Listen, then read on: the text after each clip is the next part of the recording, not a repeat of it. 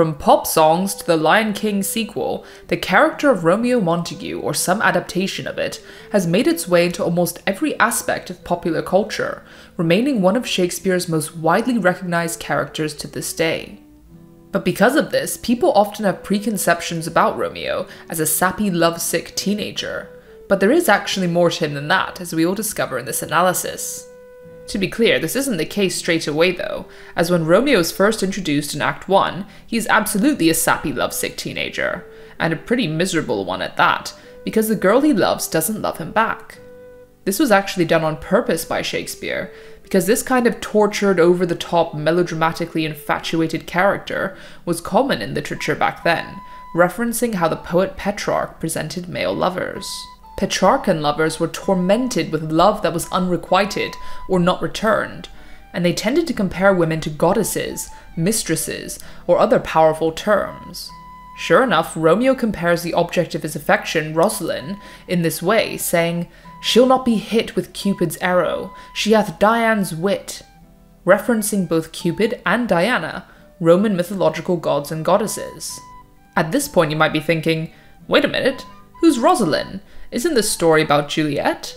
It is, he just hasn't met her yet. So yes, Romeo's a bit of, well, a Romeo, in that he easily falls in love and is kind of woman-obsessed.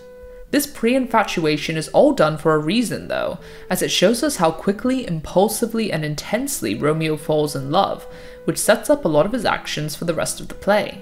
It also gives us the chance to compare his love for Rosalind to his love for Juliet, which are actually very different, and shows the audience how love can change a person. His love for Rosalind is more like an idea of love, because she never appears in the play, and also doesn't even like him back. It's a childish or immature infatuation from someone who has never actually experienced what true requited love feels like, and Friar Laurence echoes that by saying, "Thy love did read by rote," meaning that his idea of love is just from poems and books. That kind of love seems to make him miserable, as his friend Benvolio notes that he is in sadness because of it.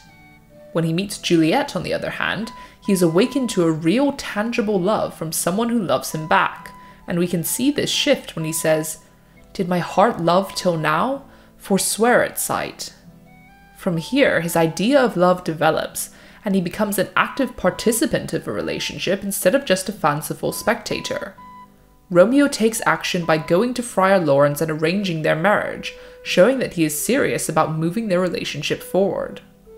However, there are two ways to look at Romeo's attachment to Rosalind and then Juliet. We could focus on the comparison between his love for both of them, and argue that his non-existent relationship with Rosalind makes his real one with Juliet seem even stronger and truer. Or we could also question whether Romeo's love for Juliet is actually sincere, since his affections seem to change on a daily basis, and their marriage is never given the chance to stand the test of time. But whatever your interpretation, love is the driving force behind many of Romeo's actions in the play, and empowers him to go against the expectations of his family and society, which would have been very hard to do, especially at that time. Love isn't the only strong emotion that Romeo feels either. From the moment we meet him, he is noticeably quite a melancholy emotional character, who tends to see the negatives rather than the positives in many situations. His unrequited love for Rosalind leads to him wanting to be alone and wallow in despair, making statements such as, "She is too fair, too wise, wisely too fair to merit bliss by making me despair. She hath forsworn to love, and in that vow do I live dead that live to tell it now." This is quite a dramatic reaction to being rejected by someone he wasn't even in a relationship with, so you can only imagine how bad it gets when he receives news that he is banished from Verona for killing Tybalt. Friar Laurence tries to get him to look on the bright side, that he hasn't been sentenced to death, but he replies, "Ha! Banishment? Be merciful, say death! There is no world without Verona walls, but purgatory, torture, hell itself." His tendency to rely on his emotions over reason often blinds him to the reality of his situation, which only makes things worse down the line. Because of his emotional nature, he is also impulsive, which is clear to see by the amount of hasty decisions he makes throughout the play. Since this is a tragedy, the hero of the story is bound to have a tragic flaw, or the character trait which leads to their downfall, and Romeo's is definitely his rashness or impulsivity. his relationship with Juliet is defined by impulsiveness, as he transitions almost immediately from despair over Rosalind to complete devotion to his arch-rival's daughter, Juliet, followed by a hasty marriage. He is so caught up in his emotions that he does not consider the consequences of his actions until it is already done. For instance, his decision to kill Tybalt in revenge is done in a moment of anger, even though he knew without a doubt that he would be killed or banished for doing so.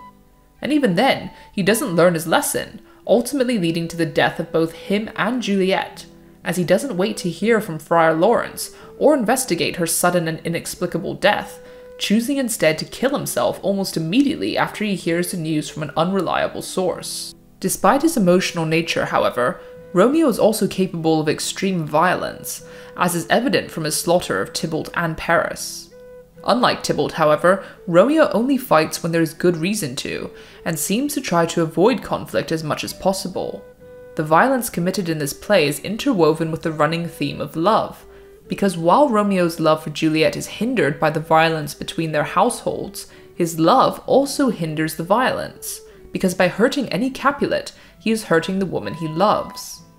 And at the end of the play, both Romeo and Juliet use violence against themselves out of love for each other, and ironically, this ends up being the thing that leads to an end in violence between the Capulets and Montagues.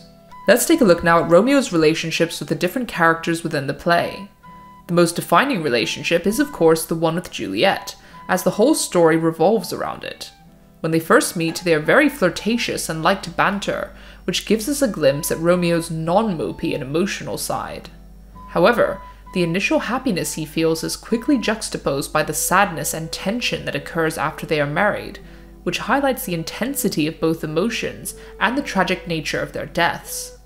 Despite their sad ending, Juliet is a crucial factor in Romeo's character development from a lovesick teenager to the resolute hero of the story, willing to go against his family and friends, fight, and even die in order to be with the woman he loves. We can see evidence of Romeo's transformation when he turns down Tybalt's challenge for a duel, even though it makes him seem less manly in his friend's eyes. He is trying to avoid the violence that characterized the men of that time in favor of peace and harmony, all because of his love for Juliet. In contrast, when we look at Romeo's relationships with his friends, particularly Mercutio, he is less inclined to be lovey-dovey and mature, and likes to joke around them, prompting Mercutio to say, "Now art thou Romeo." What we have seen so far is not Romeo's normal personality, and seems to only come out when he's pining after a girl. In the 14th century, male friendships were a lot different than they are today, as young men were raised together and spent nearly all their time in each other's company, which made them much more emotionally attached to one another.